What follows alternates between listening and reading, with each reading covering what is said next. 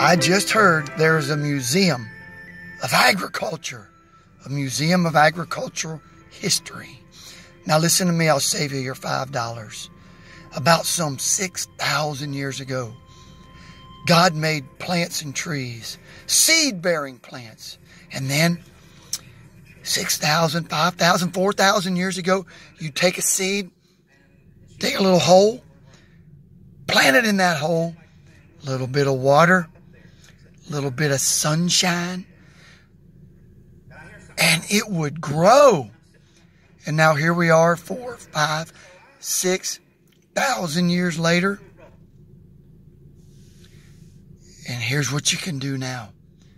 You take a seed, or maybe two, dig a hole, put those things in the hole, little bit of water, little bit of sun, and then look out.